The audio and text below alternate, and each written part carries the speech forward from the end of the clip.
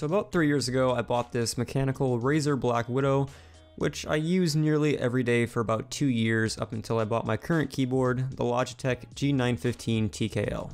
I never bothered to clean it after those first 2 years of use, and ever since then this thing's been sitting in my closet collecting even more dust.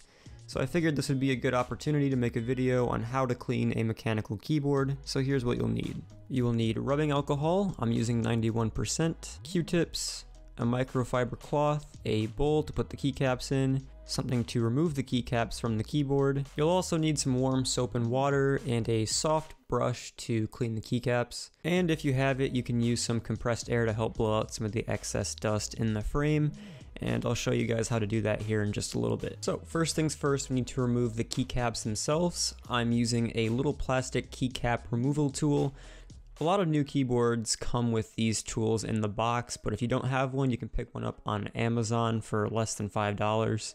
So I would certainly recommend picking one of these up if you don't have one, as these will help to prevent damage to your keycaps and your mechanical switches.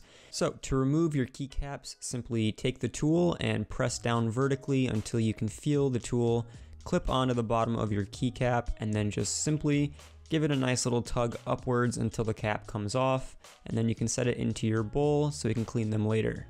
Now, you'll notice on some of the larger keys like the spacebar, there should be a little metal hinge that holds the key onto the keyboard. These are super easy to remove. All you want to do is just pull up on the key and simultaneously slide the key sideways in either direction until you feel it pop off the hinge, and then slide it in the opposite direction to pull the key off completely. This can be a bit intimidating at first, but once you get the hang of it, it's super easy.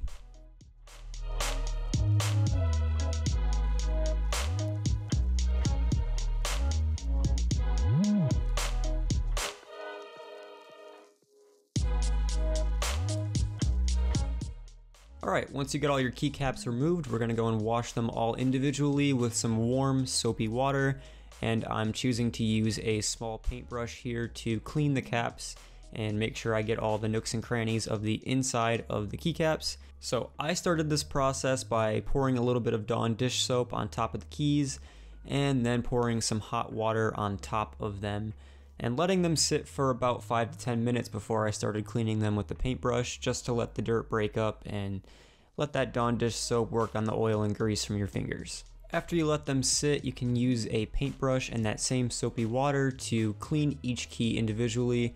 Again, it's very important to use a soft bristle brush here, as you don't want to scratch your beautiful keycaps. And after you clean them, you can set them off to the side on a towel to dry. I think it took me around 15 minutes to clean all of these keycaps, so it's not exactly a quick process, but now that they're all finished, we can go ahead and work on cleaning the frame while these dry.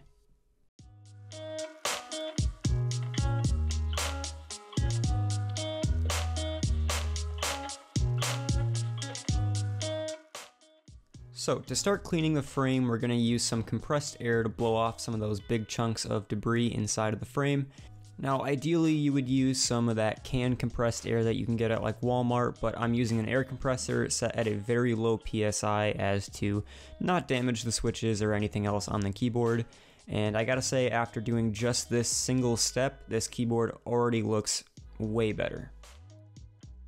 Next up, we're going to use those Q-tips with some alcohol to clean off the inside of the keyboard where the rest of that dirt is at. To do this, you can take your Q-tip, dip it in alcohol, and then rub it on a microfiber towel to remove any excess alcohol, and then just start going to town cleaning in those little individual spaces between the mechanical switches. Again, you don't want your Q-tips to be soaking wet, as you could damage the electronics inside of your keyboard, so rolling it on a microfiber towel will help to remove any of that excess alcohol. I will warn you, this step is pretty tedious and it does take quite a long time to get it perfect, but just take your time and go slow, maybe throw on some music if you have to, and I promise the more effort you put into this now, the better your keyboard's gonna look when it's done.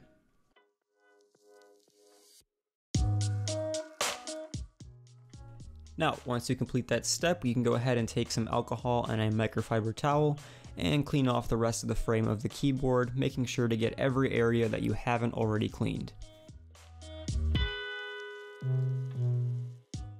Alright, and now we can reinstall our keycaps. This process is super easy. All you have to do is just set the keycap on top of its respective switch and just firmly press downwards. And as for the larger keys that have those metal hinges, it's the complete opposite of taking them off. You start with putting one side of the keycap onto the hinge and then sliding it all the way over and pressing downwards. That will reseat the keycap onto its hinge, and then you just firmly press downwards just like a regular keycap, and that will reinstall those larger keycaps. And now that that step is complete, we can give the keyboard one last wipe down with a microfiber towel to remove any dust that got kicked up when you were reinstalling the keycaps. And with that being said, the keyboard is now complete and nice and clean. I can show you guys a shot of it with the RGB LEDs on here as well. This is what it looks like. Gotta say, this looks absolutely amazing. It's a super simple process, but it does take about 30 minutes if you do it the right way. So it is a bit time consuming and it is certainly a monotonous task, but just go slow and take your time, and I promise the final outcome will be worth your effort that you put into cleaning your keyboard. And with that, that is all I have for you guys today. If you guys want more tutorials like this, leave a like and subscribe, and I will surely make more of these in the near future. And with that being said, thank you guys all so much for watching, and I'll see you guys in the next video.